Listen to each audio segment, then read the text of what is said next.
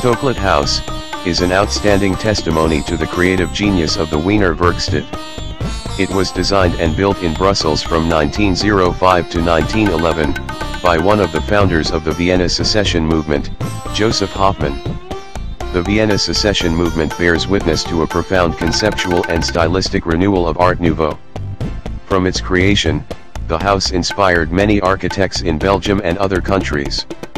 It heralded Art Deco and the modern movement in architecture. It bears witness to the influence of the Vienna Secession, and the dissemination of its ideas in Europe at the start of the 20th century.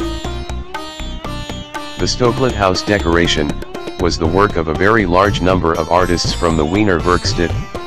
They worked under the guidance of Hoffmann to achieve a Gesamtkunstwerk, meaning total work of art, which is expressed simultaneously in every dimension: interior and exterior architecture, decoration, furniture, functional objects, and the gardens and their flower beds.